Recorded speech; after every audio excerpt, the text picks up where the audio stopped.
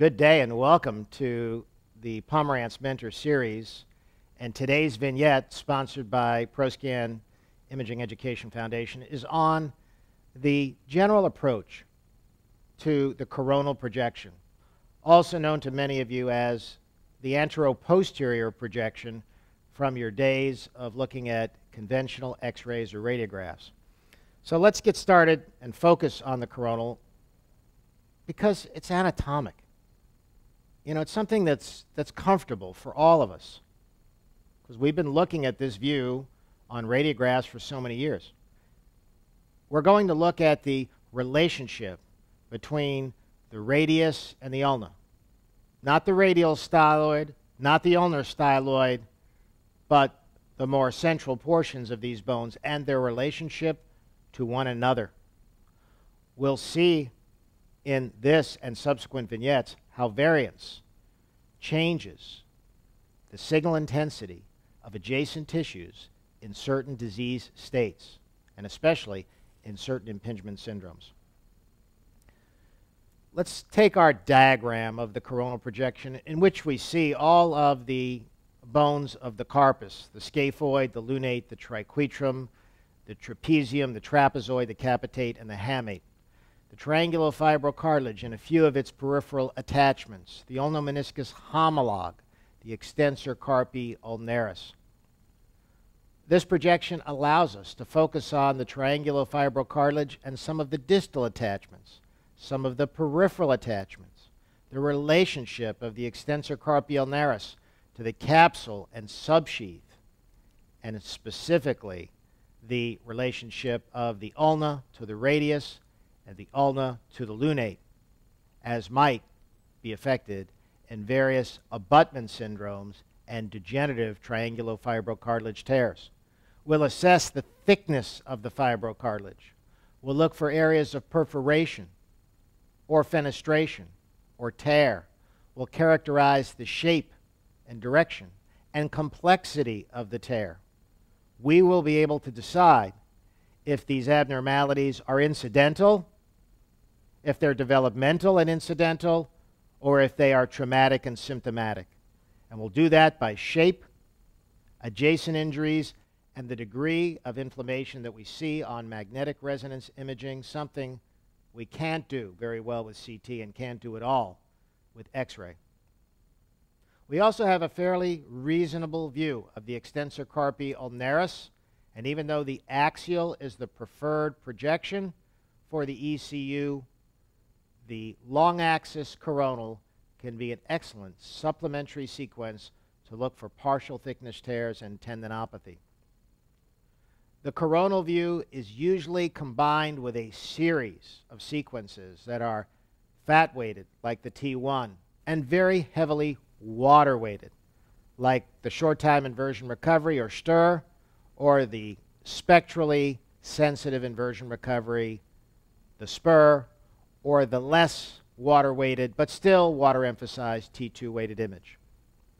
We use the coronal projection especially to look at the intrinsics, the scapholunate and the lunato-triquetral ligament. We look for areas of generalized synovitis, especially in these intervals, as indirect signs of laxity or failure, even in the absence of rupture, which can occur. We'll sometimes radial and ulnar deviate the hand or make a clenched fist view to emphasize the micro or macro instability of these areas.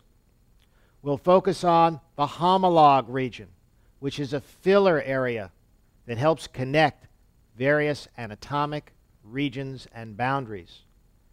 And we'll also look at the first carpo-metacarpal joint for alignment, for arthropathy, and for the beak ligament, a portion of the medial collateral first CMC stabilizer. As mentioned, one can do steep radial and ulnar deviation and clenched fist views.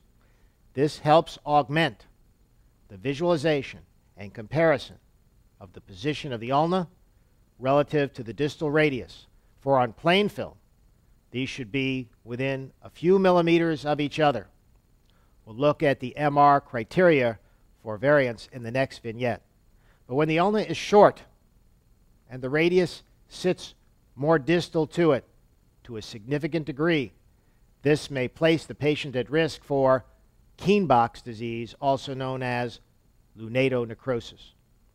When the ulna is very short, it may abut into the radius and produce a scooped out erosion known as radio-ulnar abutment. When the ulna protrudes distally or long, it may abut the lunate and produce a carved out erosion or osteochondral defect, thin the triangulofibrocartilage, perforate the triangulofibrocartilage, and separate the lunate from the triquetrum by fracturing or breaking the lunato-triquetral ligament. And eventually, there is generalized degeneration of the carpal bones, a progression which is known as the palmar degenerative grading system for ulno-lunate abutment and chronic degenerative TFC tears. This is the most common form of impingement, namely ulno-lunate impingement, but we'll look at other forms of impingement, ulno-triquetral, radio-ulnar, and we'll examine the adjacent cartilage surfaces for various degrees of triquetramalacia or lunate chondromalacia or ulnar chondromalacia to help us decide the significance and importance of these abutment syndromes. Eventually, with instability and rupture of these intrinsic ligaments, destruction of the TFC, we may see scapholunate advanced collapse or a slack wrist where there is severe advanced degeneration of the carpal bones. A sign of this is hypertrophy of the radial styloid, which is seen in the coronal projection.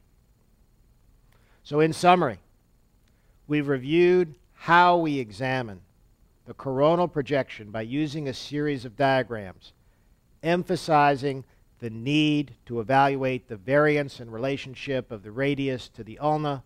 We introduced you to the progression of abutment syndromes and the types of abutment syndromes we're going to cover subsequently. Thanks and have a great day.